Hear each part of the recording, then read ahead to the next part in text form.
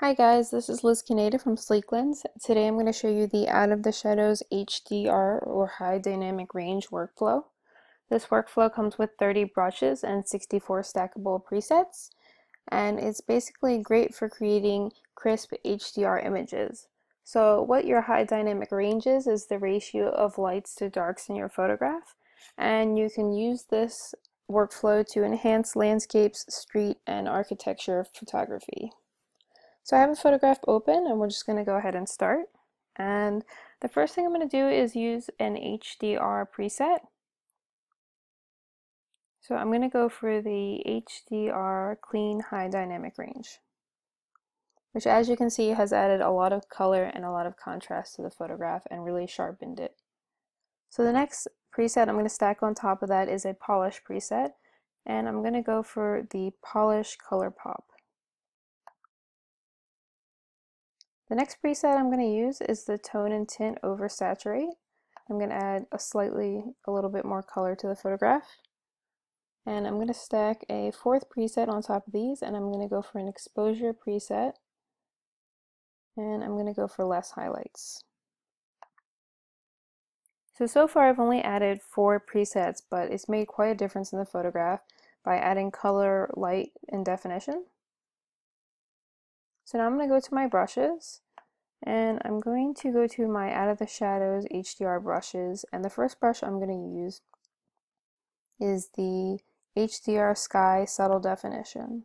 And I'm going to use this brush all up in the sky to add contrast and definition to these clouds.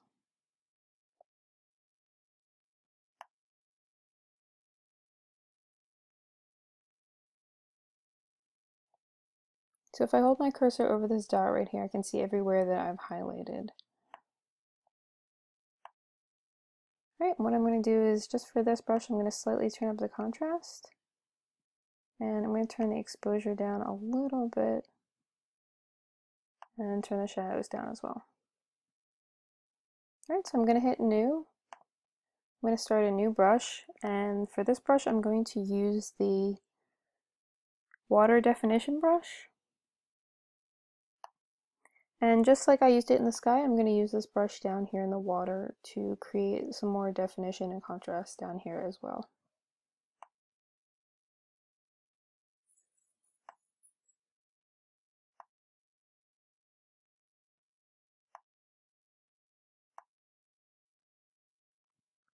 Alright, so that's all I'm going to do to this photograph. So here's the before and after. As you can see, it's made a complete difference. We've really added a lot of sharpness, definition, color, and light to this photograph.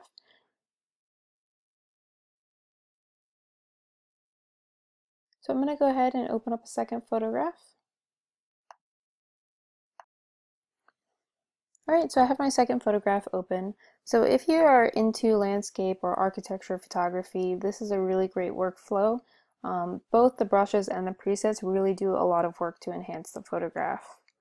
So for this photograph, I'm going to start with a preset, an HDR preset. And I'm going to use the HDR standard. Alright, which has added a lot of brightness and definition to the photograph. The next one I'm going to use is the polish preset in ColourPop.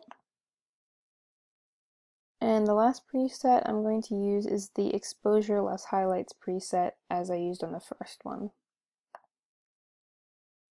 So now I'm going to go into my brushes, and I'm going to use my brushes to do a little bit more work on this photograph. So I'm going to hit the brushes tab, new, and the first brush I'm going to use is the General Lift Shadows brush.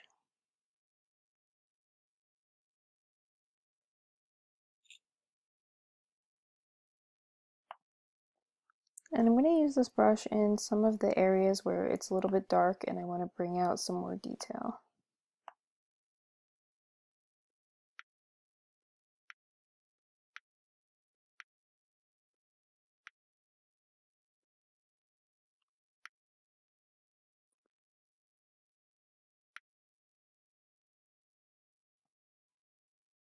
Alright, so I'm going to hit new because I want to try a different brush now. I'm going to open up and I'm going to go to my General Reduce Highlights brush.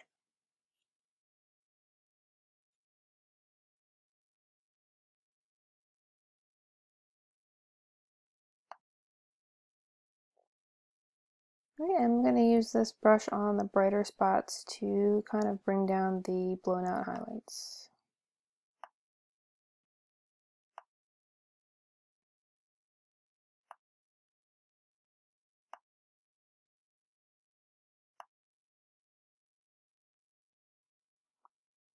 Right, I'm going to go ahead and hit new again because I'm going to use a different brush.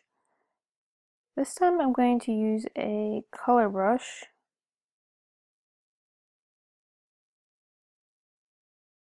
And I'm going for the high saturation brush. I'm going to go ahead and use that brush up in the sky to really bring out the blues. I'm going to basically use it all over this photograph.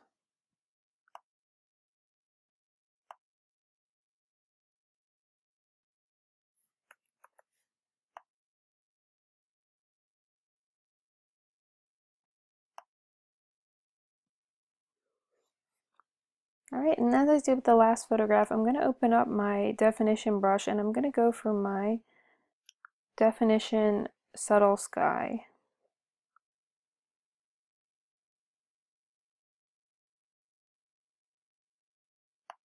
And I'm just going to use that up in the sky up here again.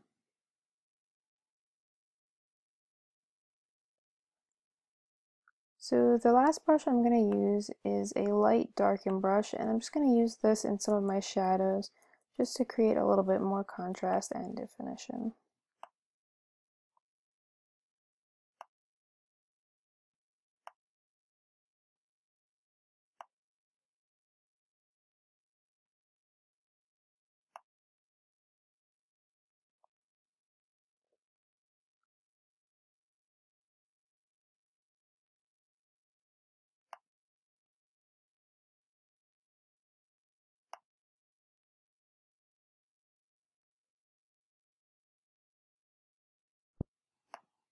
So here's the before and after for this photograph. As you can see, we pulled out a lot of blue in the sky, also a lot of definition. We've sharpened the photograph and really brought out a nice orange color in the bridge.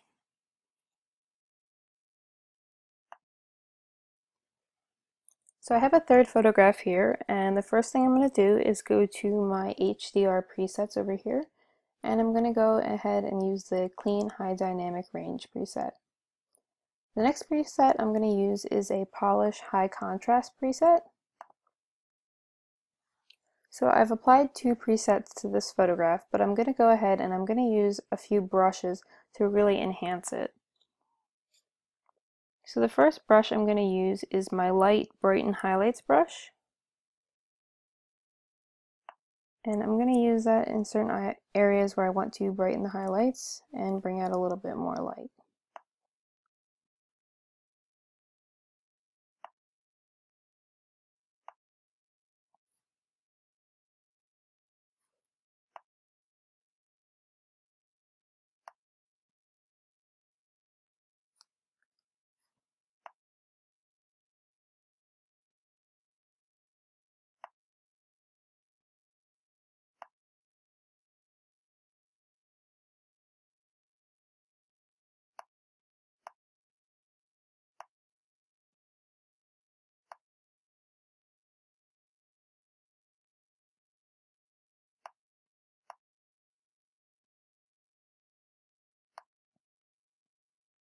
So the next brush I'm going to use, I'm going to hit new, and then I'm going to use my Light Reduce Highlights brush.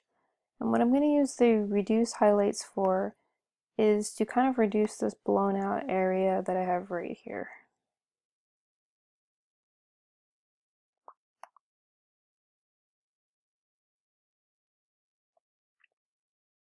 So the next brush I'm going to use, I'm going to hit new, and I'm going to go ahead to my haze brushes, and I'm going to use the golden haze. What I'm going to do is color right in here where the sun is coming in, and just add a nice golden kind of color to this right here.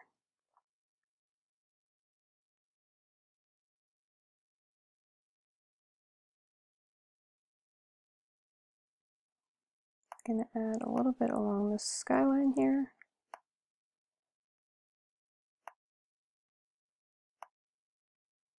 And I'm going to up the saturation just a little bit.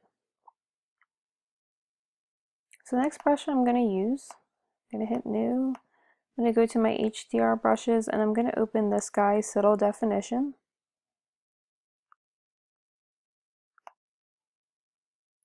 And I'm again going to use that all throughout here and especially around the clouds.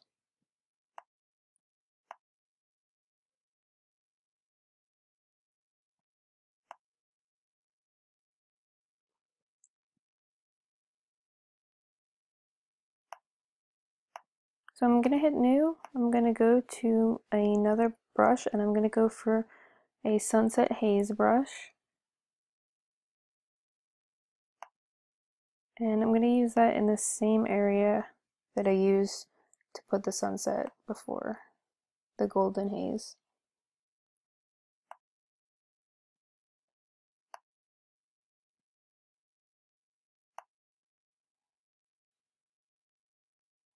Alright, and the last brush I'm going to use is an HDR General Lift Shadows. And I'm going to use that in some of these darker areas where I want a little bit of a more lighter detail.